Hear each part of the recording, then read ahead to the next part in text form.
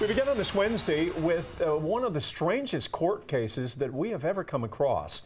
A judge suspicious that a district attorney hacked her computer, so she hires a private investigator who turns to a convicted child molester who also, a computer expert, looks into the claims. Now that convicted molester is back in jail. His computer seized by police. Sound confusing? As John Schierick explains to us tonight, it has turned into a giant legal mess that the GBI now is trying to sort out.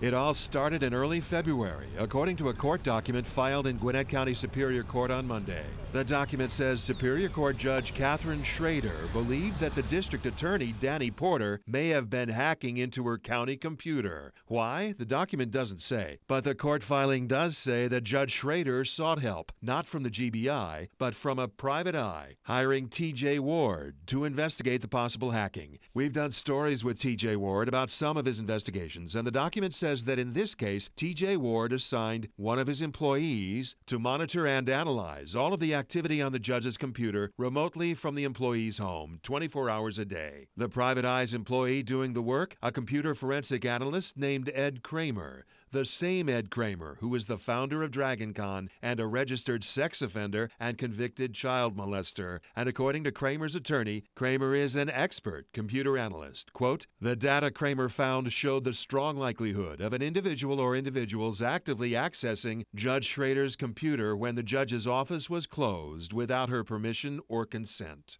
Then, suddenly, on February 26th, Kramer was arrested by Lawrenceville police, witnesses telling police that they saw the convicted child molester violating his probation, secretly taking cell phone photographs of a child without the parent's permission. Kramer insists he is innocent and that the police later found no evidence on his phone of any crime. But when police arrested Kramer that day, investigators raided his home in Duluth and seized all of his computers, including the data from the judge's computer that Kramer supposedly gathered, proving that the judge's computer was hacked. DA Danny Porter denies having anything to do with the arrest or the raid, or with hacking into the judge's computer, but Porter confirms he's the one who later asked the GBI to investigate the hacking. Kramer's attorney says the whistleblowers are now the suspects, that the GBI is investigating the judge and the private eye and Kramer for possibly accessing the Gwinnett County computer network without proper authorization. They did not respond to our requests for comment. The GBI is not saying who the targets of its investigation might be. And the whole reason Kramer's attorney filed this eye-opening court motion in the first place, to argue that Danny Porter should recuse himself from prosecuting Ed Kramer on the latest charges against Kramer because Porter and Kramer are now linked in this alleged tale of courthouse intrigue.